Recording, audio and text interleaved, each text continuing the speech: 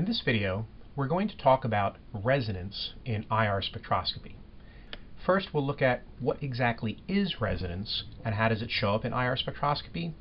And then we'll look at examples of overtone peaks and Fermi resonance in IR spectra.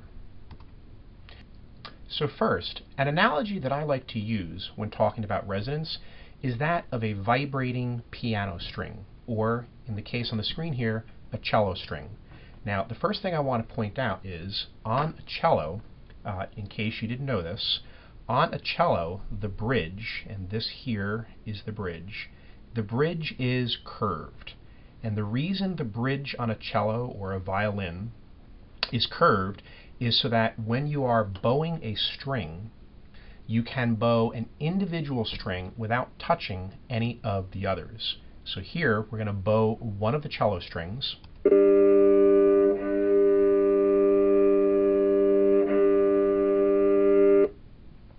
Okay, and what's going to happen here is there is a string directly next to the one being bowed that is going to start to vibrate. Now this is easier to see if we look at it from straight on, so watch carefully what happens. Pay attention to the string on the far left, that's the one we're going to bow, and then watch what happens to the second string next to it on the screen.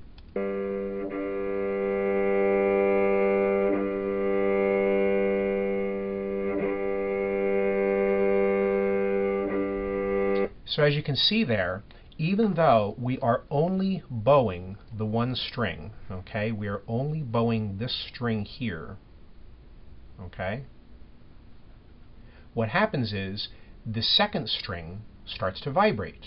That is resonance. We are not touching the second string, okay, but because it is picking up on the energy of the first string vibrating, it is going to start to vibrate or start to resonate. And the way I think about this in IR spectroscopy, or any one of these spectroscopy techniques that we're going to learn, you can think about it as the string you're bowing is your instrument. In this case, it's your IR spectrometer. The second string that is resonating, that's your molecule. And so really all you're doing is you're using your instrument where you're tuned to a particular frequency or a particular note, and you're looking for your molecule, or in this case the second string, to vibrate or not vibrate. If it does vibrate, if it resonates, the information it's giving you is that that particular note or frequency is present in your molecule. Okay? So that is an example of resonance. Now, in IR spectroscopy also we sometimes see these things known as overtone peaks. And again, there's a great music analogy to understand what an overtone peak is. So if I have a fundamental vibration, and a great way to actually do this is on a piano. If you play a major chord down in the low register of the piano, and then you listen very carefully, you can hear higher notes ringing out, even though you didn't play any of the keys on the piano that correspond to those higher notes. Those higher notes you're hearing are called overtones. And overtones in IR spectroscopy are exact doublings of frequencies, or we say in music that it is up an octave. And so if I take a wavelength and I cut it in half, and then I cut it in half again, as I go up on a music scale, I'm going up an octave, and that is where I hear my overtones. Where do you see this in IR spectroscopy? Well, here's an example. I have on the screen here an IR spectrum of a simple aldehyde, and the thing I want you to pay attention to is that on my aldehyde we have a fundamental vibration here that is the carbonyl peak. Okay, and so if we just draw a line down to the x-axis and see what is the frequency of that carbonyl peak, and then if we double the frequency or move it up an octave and look at where we end up, what we see here is when we double the frequency, just take the frequency multiplied by 2, we end up over here. This little tiny peak that we're seeing on the screen here, that is an overtone peak for the carbonyl. And just like in music, if you have a fundamental vibration that you're playing very loudly, then the overtone peak is just a whisper. You can sometimes barely hear it. Same exact thing in IR. That fundamental vibration for the carbonyl stretch at, it looks like it's at about 1720, is very loud. Okay, it has a very large amplitude. So the overtone peak is very soft, and you can see it almost buried in the baseline there, maybe barely noticeable. All right, so that is overtone peaks. And if you're ever wondering, is the peak I'm looking at on the screen an overtone peak, then all you have to do is get out a calculator, do some simple math, divide by 2, and look for a fundamental vibration that is much louder or much more intense. And this brings us to our third topic for this video, and that is Fermi resonance. And what is Fermi resonance, and where does it show up?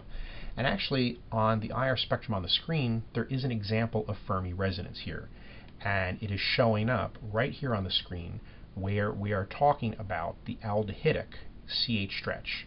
Now remember, in an aldehyde, you have the aldehydic carbon-hydrogen bond, and that vibration is like this. There is only one mode for the stretching vibration.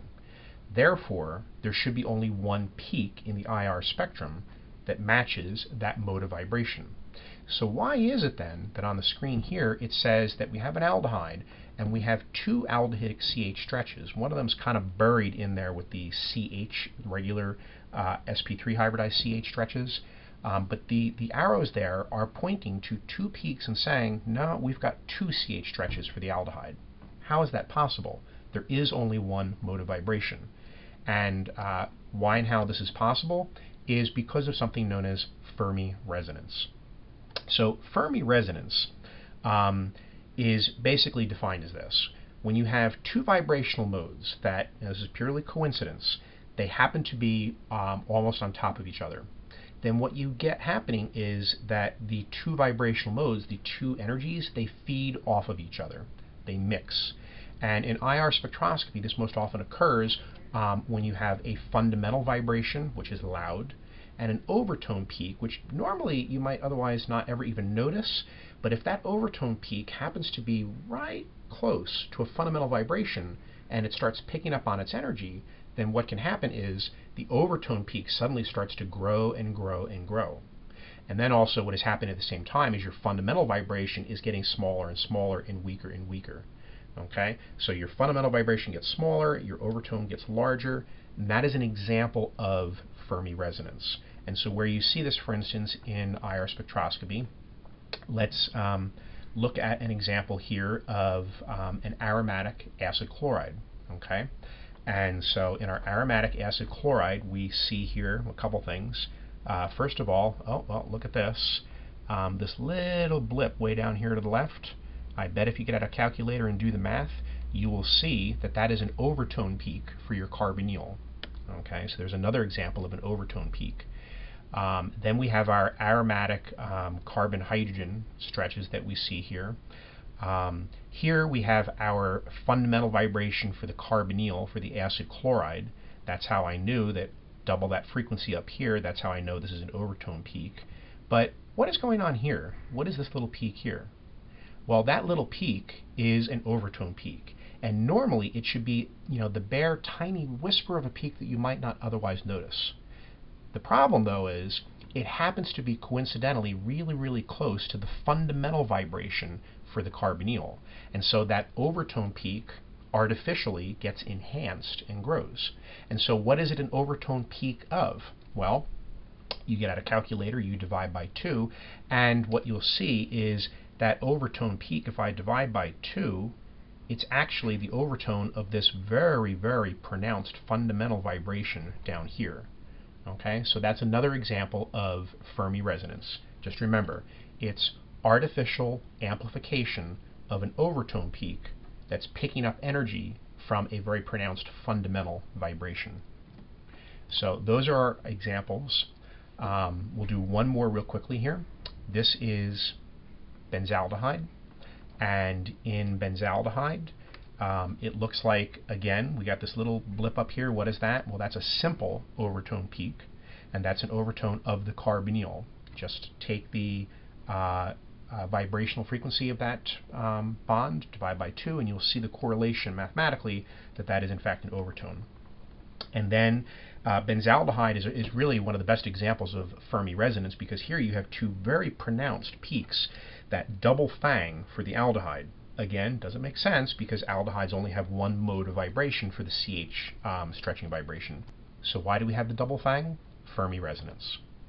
And here the Fermi resonance it's the carbon-carbon double bond vibration that if you sort of divide by 2, then you will see that it is the carbon-carbon double bond vibration where the overtone peak for it is not a bare tiny whisper, it's artificially enhanced because it's picking up energy from the fundamental vibration of the aldehydic CH stretch.